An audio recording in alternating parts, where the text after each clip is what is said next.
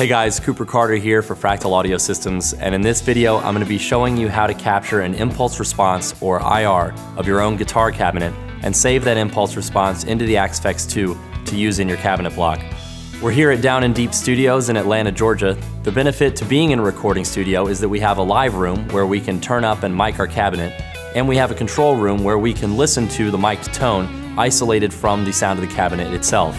If you don't have access to a recording studio, you can still capture a great IR, as long as you have a quiet room where you can mic up your cabinet. The things you're going to need for this method are a solid-state neutral power amp. Today we're using a Matrix GT1000 FX, the Axe-Fx 2, a cabinet, a microphone, and a microphone pre. In this case, we're using a really nice API preamp, but if you don't have access to that kind of high-end gear, you can use almost any microphone pre, including the preamp on an inexpensive home mixer. We're going to use an IR capture preset in the Axe-Fx 2 to generate guitar tone to put through the power amp and into our speaker so that we can mic the speaker and get a good sound for our IR capture. For this preset to function correctly, we need to make sure that in the input-output audio screen of the Axe-Fx, output to echo is set to none. In this first scene, the amplifier and cabinet blocks are active, and the cabinet block is set to scratch pad 1. Once we've captured the IR, it will automatically load into the scratch pad so we can instantly use this scene to audition the IR itself. In this next scene, the amplifier and effects loop blocks are active.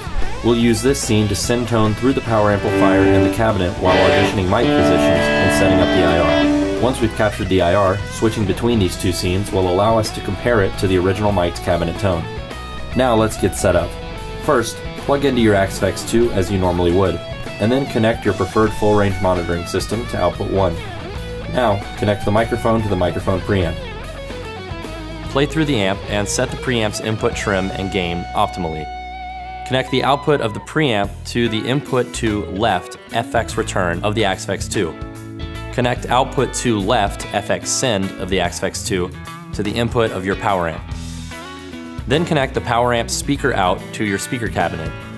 If your speaker terminals are soldered, you'll need to desolder them to connect at least one terminal to your amplifier. Now, we need to make sure that in the global screen under Config, capture method for IR is set to mic only, and IR type is set to ultra res. Now we're going to mic the speaker. This is the part of the process where it really helps to have a separate isolated control room and a live room for the cab. It also helps if you have someone else with you so that they can move the microphone to position it where you want on the cabinet while you're listening to the microphone tone in the control room. The tone you're going to be getting from a mic speaker can vary drastically depending on where you have the microphone positioned on the speaker and even which speaker in, for example, a 4x12 cabinet you have the mic on. Very, very small adjustments can make a huge difference in your tone, and you can get a lot of different IRs just from small movements of the microphone.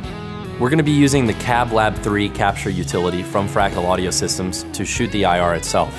Connect your computer to the Axe-Fx 2 via USB. Launch Cab Lab and start the IR capture utility. First, we're going to test the levels of our system to make sure that we're getting an optimal signal-to-noise ratio for the IR capture. You're going to hear a sine wave sweep through the speaker. If you're getting too much signal into the Axe-Fx, turn down output 2 on the front panel of your Axe-Fx. If required, you can further adjust input 2 levels on the input page of the input-output menu of the Axe-Fx. Now, using Cab Lab, let's hit capture and capture our IR. Once the IR has been captured, it will automatically load into the scratch pad 1 slot in our cabinet block for auditioning. Keep in mind though, the scratch pad is a temporary slot that will rewrite with each new IR. If you like a sound, make sure to then save the IR into a user cap slot or to file for future use. Now that we've captured our IR, let's check it for accuracy against our mic'd cabinet sound.